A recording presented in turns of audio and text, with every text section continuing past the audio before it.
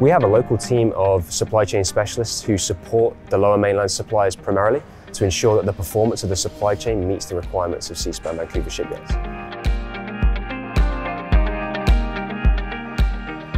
And at its peak, work on the joint support ships will support 1,000 highly skilled jobs at Seaspan Vancouver. And I'm very proud that the ships will be built here. And I'm proud of the partnership our government has established with Seaspan under the National Shipbuilding Strategy. Every event that we come to that kicks off, whether it was the OFSV, or whether it was a ferry, whether it was a launching of a barge, is always exciting. It means a new beginning.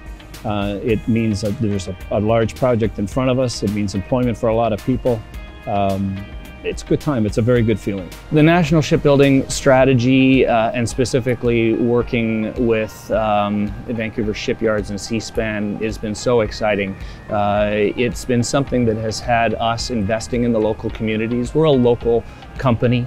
We're able to hire more people. This award in the federal shipbuilding program for this region of Canada is a huge shot in the arm for our industry. Our expansion, our training, our investment in equipment, it's all going right back in, and it's growth and future growth. It sets a base for us for years to come.